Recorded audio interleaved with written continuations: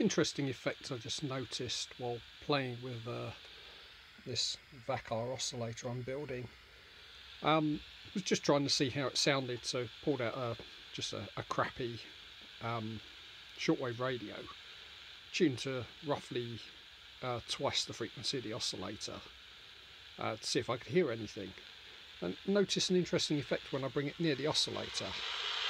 So for one, the noise level goes up, and we also actually start receiving a station, and I can tune the station by changing the frequency of the local oscillator.